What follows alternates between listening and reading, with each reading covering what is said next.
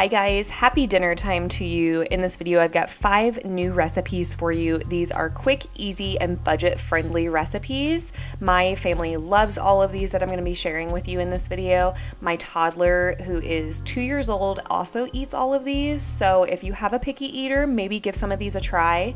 The first recipe that we're starting with is a creamy pesto pasta. So you're going to need some sausage, some rotini, some pesto, garlic, ricotta cheese. I've got a few seasonings there, some lemon, and zucchini. And you can obviously omit the zucchini if you'd like, but I personally really like it in there. I've also made this with mushrooms in it, and it's very good as well. But we're gonna use some oregano, some lemon pepper, and some garlic salt. So the first thing that I'm gonna do is get my zucchini chopped into some bite-sized pieces. I like doing these in smaller pieces, but big enough to be able to pick them out because my daughter is not a fan of zucchini, which is fine. She's 2 years old, so she doesn't have a very refined palate.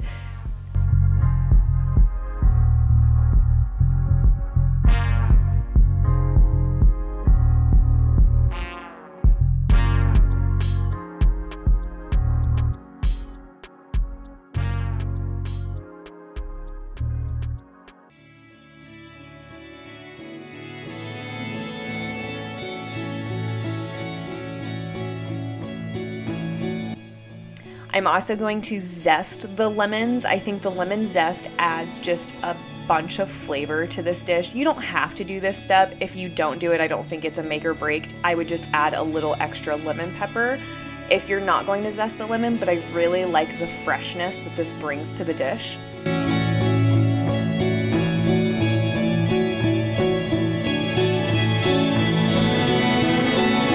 You can also just do 1 lemon if you like. I really enjoy the freshness that the lemon gives, so I prefer to do 2.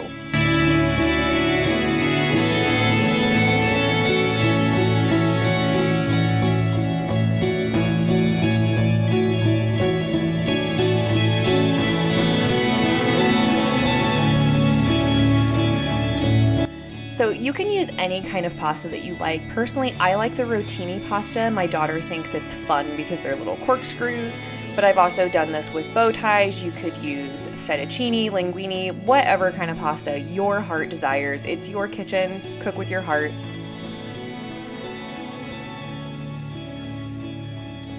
You're just gonna cook the pasta as per package directions, and then I'm going to juice the lemons as well.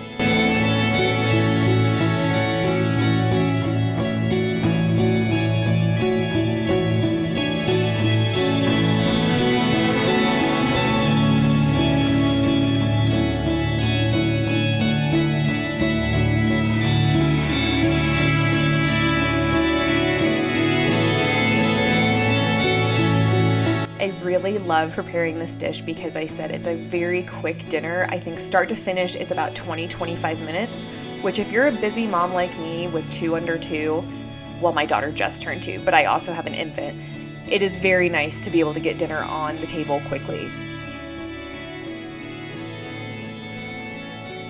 Once your noodles are done, we're just gonna drain them and set them to the side until the very end when we mix everything together. You don't have to worry about rinsing these or anything like that. The starch water that's left on the noodles will help thicken the sauce just a little bit. So in the same pan, once my noodles are done, I'm just gonna throw my sausage in and get that browning. I really enjoy that this is a 1-pot dinner because the less dishes, the better.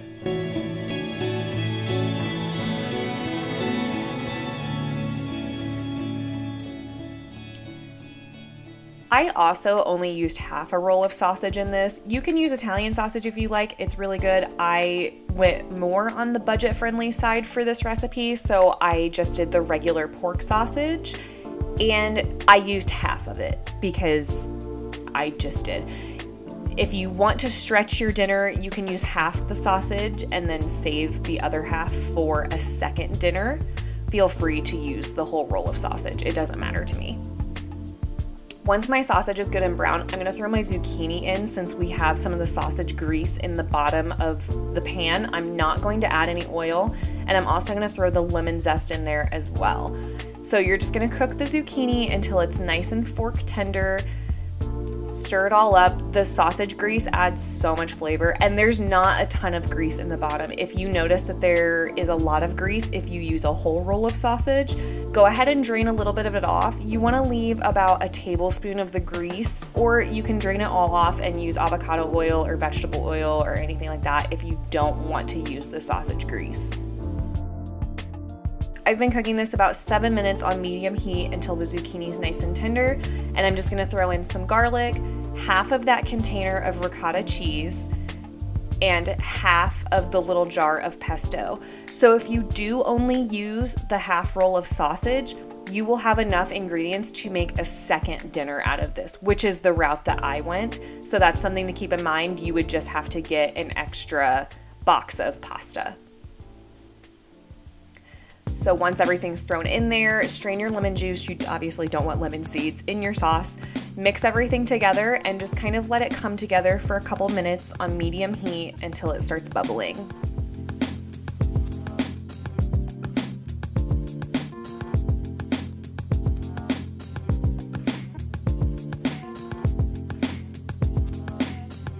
Once it's nice and warmed through, you're just gonna add your pasta in and mix it all up. You can tell the pasta's kind of sticking together because I didn't rinse it. That's fine. Just take your spoon and gently break everything up. It will mix together.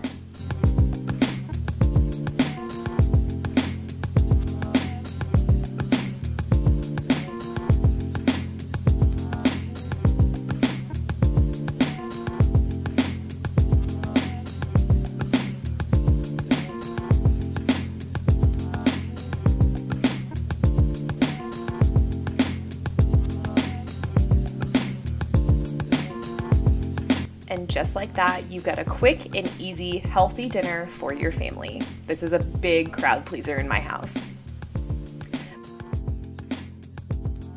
Moving on to our second dinner, we've got minimal ingredients, which I love. This is going to be an egg roll bowl. So you need 2 bags of coleslaw mix, some soy sauce, and onion. I threw a little garlic salt in there just for funsies, and then you can use ground sausage again. I actually bought a pork loin, and I just ground up a hunk of the pork loin and made my own ground pork. So whatever route you want to go for the meat, you can also do this with chicken, ground turkey, whatever your heart desires. But pork loin was on sale when I went to the grocery store, so I just ground it up in my food processor and made my own ground pork, which is super easy to do. That's a nice tip. If you are trying to stay on a budget, get a pork loin and you can divide it up into many dinners. And I have found that you can use pork loin in substitution of chicken in a lot of dishes. So I'm just going to dice up my onion. The onion's gonna cook down so you don't have to do super small pieces. I just do a rough chop on all of my onions because it doesn't really matter in the long run.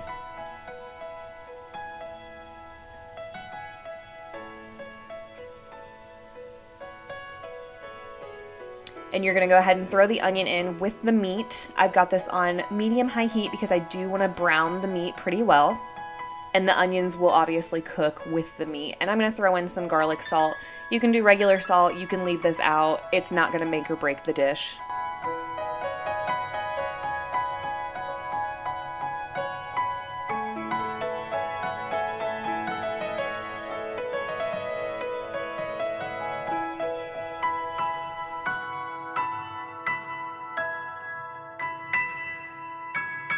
I also prefer the low sodium or reduced sodium soy sauce. You could use cocoa aminos if that's your thing. But I'm gonna throw in a little bit of soy sauce just to flavor that pork up a little bit.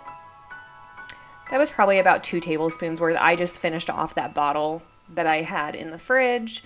So just let that cook out into your meat and let that get browned real good.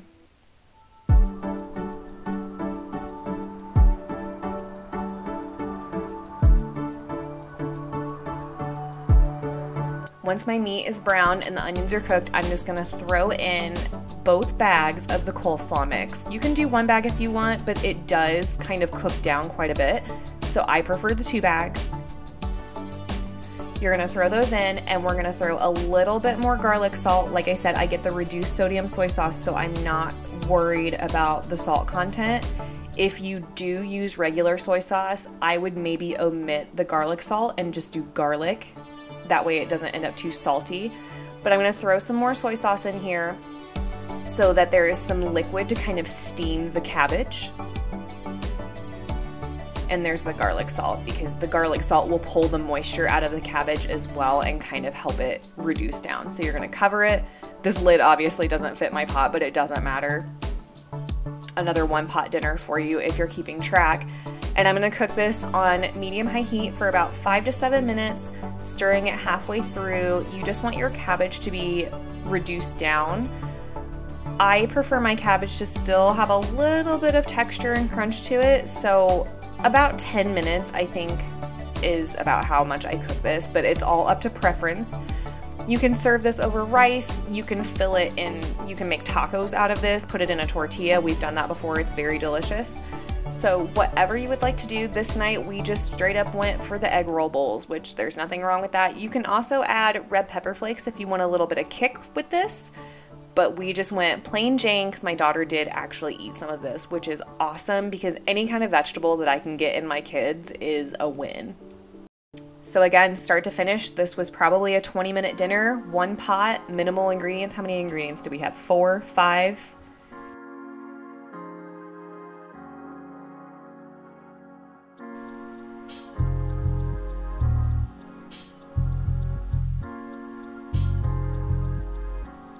This is so delicious. We serve this over rice a lot of times. If we have other people joining us for dinner, we can stretch the dinner with some rice, which is a really big help.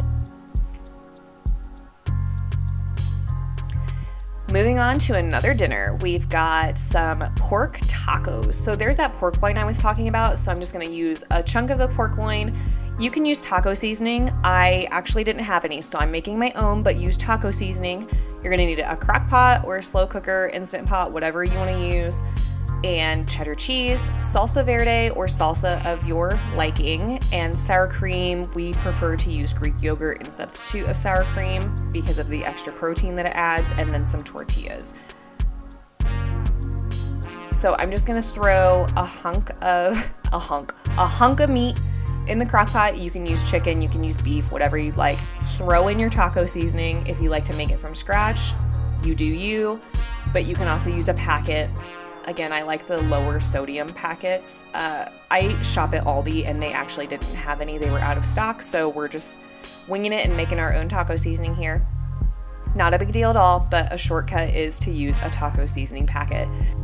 I'm just gonna throw some water in the crock pot, cover this, and cook it on high for about 4 hours or low for 8 hours, your choice. This was one of those mornings where I happened to throw it in kind of later. I think it was around noon when I threw this in. So you're just gonna kind of gauge it. If you throw it in the morning, do it on low, do it on high, whatever you would prefer. A few hours later, I'm just gonna pull the pork out and shred it up. And it's super tender, super moist. This stuff is delicious. I love using this. You can use chicken, any kind of meat that you want, really. It doesn't have to be pork, but I really like pork loins because they're cheap and we are going budget friendly these days.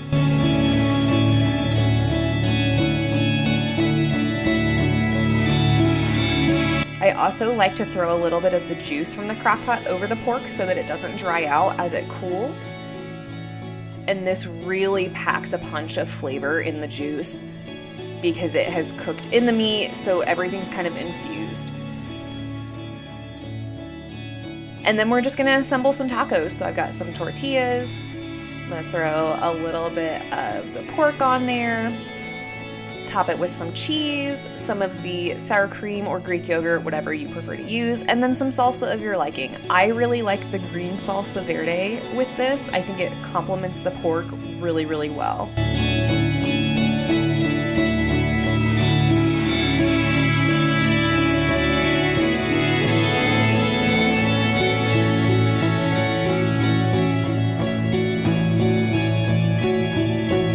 I really like to not overcomplicate dinners. This is 1, 2, 3, 4, 5, 6 ingredients if you are keeping track. 6 ingredients and you've got a really delicious meal that'll feed your family.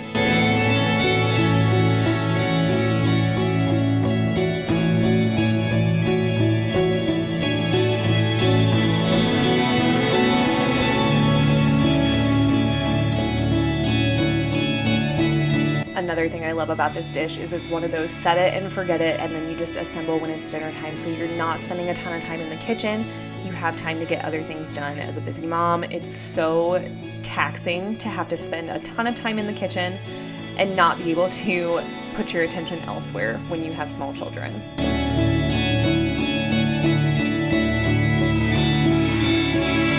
These are delicious. If you've never had pork tacos, I really encourage you to try them. Another night, another dinner. We are doing super simple fried rice. So I prefer brown rice. I've got my low sodium soy sauce, an onion, some more of that pork loin, and then just a bag of frozen veggies. You can use whatever vegetables that you like. I've done this with broccoli. I've done this with California medley. I've done this with an Asian mix, whatever your heart desires. So we're just gonna start off by chopping up our onion.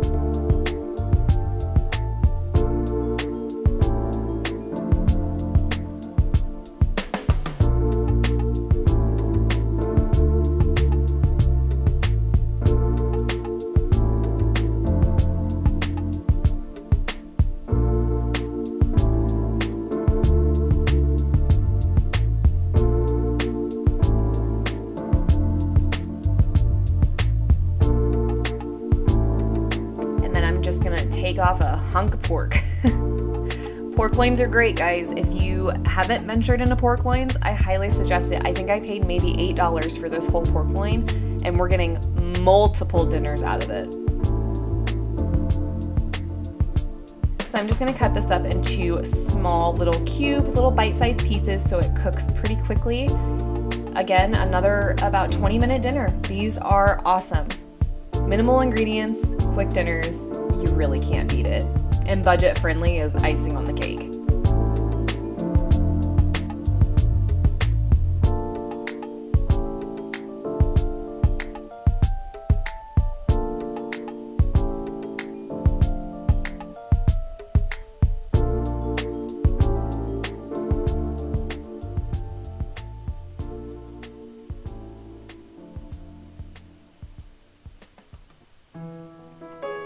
So I threw according to my rice package, the amount of water that I was going to need with some soy sauce, and then I just threw my pork and my onion in the water. So as it comes up to temperature, it's gonna start to cook that pork, and then once you bring it to a boil, you're gonna add your rice. I think I did 2 cups.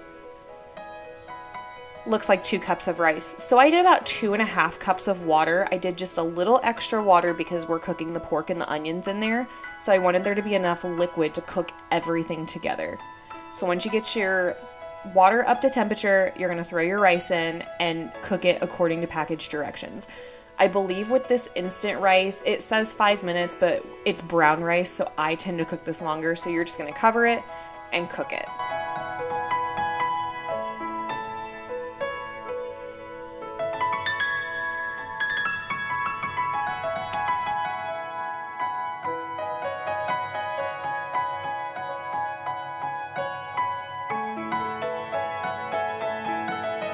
Once your timer goes off and most of the liquid is absorbed, it doesn't have to be completely absorbed. You can see that there's a little bit of liquid still down in there.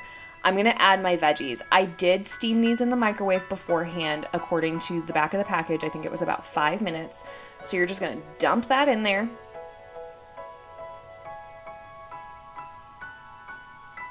Add the rest of the onion. I only used half of an onion when cooking the pork, and then I like a little bit more of a crunch in my fried rice. You don't have to add extra onion, you can throw it all in at the beginning.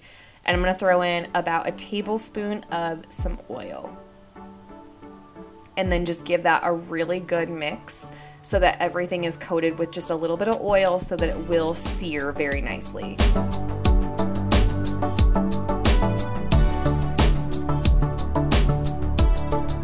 And then of course, seasoning every layer, we're gonna add a little bit more soy sauce because we threw the veggies in there. So we want to season the veggies pretty well.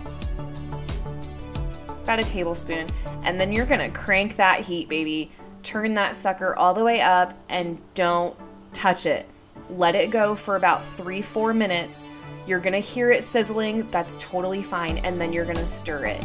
That sizzle is what's going to fry your rice. So don't be scared, don't stir it too early. So you're gonna give it a good mix, let it sit for another 2 to 3 minutes because your pan is quite hot at this point, so you don't need to let it sit quite as long the second time, and then stir it up. You can do it one more time if you'd like. I only do it twice because time.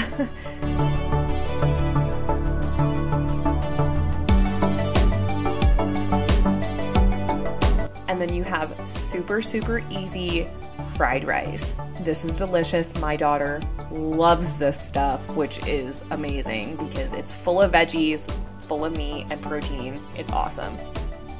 Moving on, we're gonna use the rest of that pork loin or another hunk of it. We've got some cream of mushroom soup, brown gravy mix, and onions, some egg noodles, and a trusty old crock pot. Oh, we're making stroganoff. Stroganoff or mushroom pork noodles. It's not a true stroganoff, but it's close enough. So again, just gonna chop up an onion. You've seen me do it a million times. I really love the onions in this because it really flavors that pork, and it's kind of a shortcut to having to add all kinds of ingredients because we're using the brown gravy packet, and that's gonna add so much flavor to this dish. I also think that the brown gravy packet adds that beef taste to it, so you don't really have to be concerned about using pork in lieu of the beef because beef is quite expensive these days, and it's just not in everybody's budget, and that's fine. You can use pork. It tastes so good in this dish because you have the brown gravy packet, and it really kind of shifts the flavor to that beef profile that you're looking for in a stroganoff.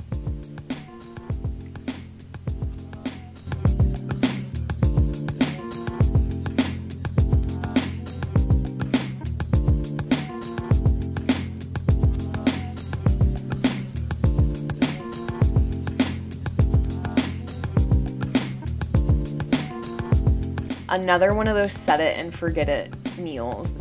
You have to appreciate it. Being able to throw everything together and just turning the crock pot on and leaving it alone, it makes dinner time so easy. So I'm gonna throw in my pork, throw in my onions. I'm gonna add my cream of mushroom soup. I'm using 2 of them. And then you're gonna throw in some water, about 1.5 cups of water, and your brown gravy packet.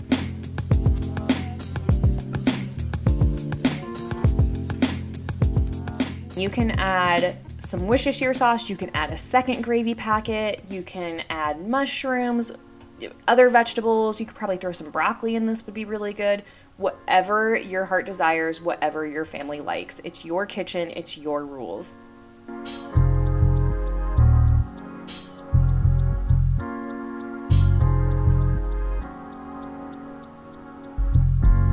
Once you get everything thrown in there, give it a real good mix. Just zhuzh it all around so everything's well incorporated.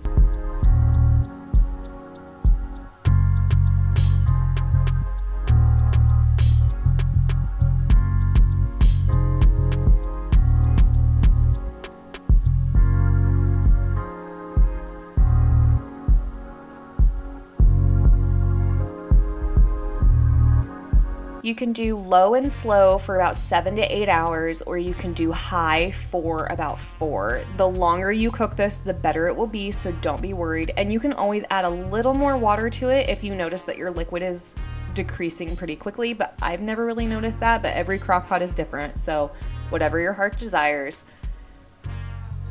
And then once you get close to dinner time, I've got my helper with me, as you can see.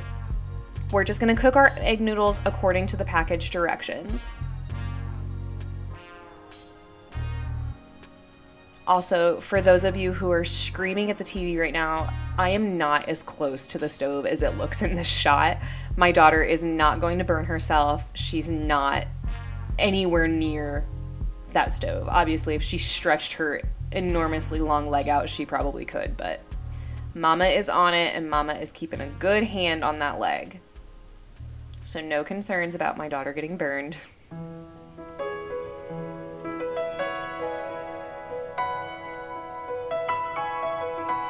Love a good steam shot. Once your noodles are done, you're gonna go ahead and shred your meat, and then just add your noodles to your crock pot and give it a good mix. Look how tender that pork is. Oh, I'm salivating just looking at this.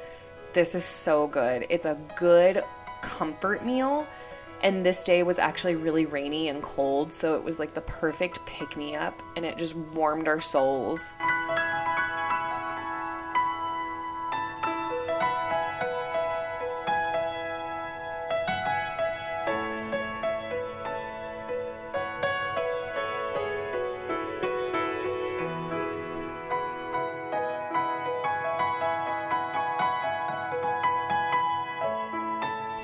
You can also leave your noodles on the side and serve like your noodles with the stroganoff mixture on top if that's what you prefer.